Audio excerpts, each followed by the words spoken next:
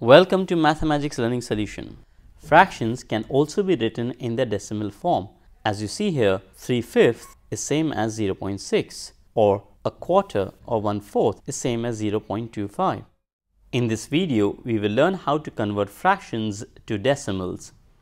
To convert any fraction into its decimal form, we must first rewrite the fraction so that the denominator or the bottom number is a power of 10, which means we must try to convert the denominator into either a 10, 100, 1000, 10,000 and so on. Let's say we need to convert this fraction 3/5 into its decimal form. Now to rewrite this fraction so that the denominator is a power of 10, we need to multiply the denominator by 2. And if we multiply the denominator of a fraction with a number, we must also multiply the numerator by the same number. When we multiply the numerator and the denominator of the fraction by 2, we get an equivalent fraction of 3/5, which is same as 6/10.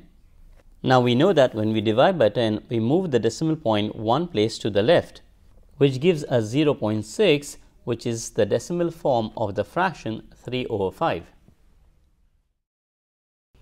In this example, in order to rewrite the fraction so that the denominator is a power of 10, we need to multiply the denominator by 4 so that we get 100 in the denominator. And since we are multiplying the denominator by 4, we also need to multiply the numerator by 4.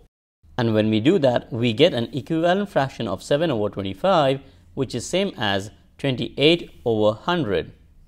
Since we are dividing by 100, we move the decimal point 2 places to the left. And in doing so, we get 0.28 as the decimal form of 7/25. To make the denominator as a power of 10 in this example, we need to multiply 40 with 25. Multiplying the fraction by 25, we get 75/1000. Since we are dividing by 1000, we move the decimal point 3 places to the left and fill the empty placeholder with a 0. So we get 0.075 as the decimal form of the fraction 3/40. So in order to convert any fraction into its decimal form, we rewrite the fraction by multiplying so that the denominator is a power of 10. And once we rewrite the fraction with the denominator as a power of 10, all we need to do is move the decimal point accordingly. And in doing so, we get the required decimal form of the fraction. I hope you enjoyed learning from this video. Thank you for watching. More videos will come.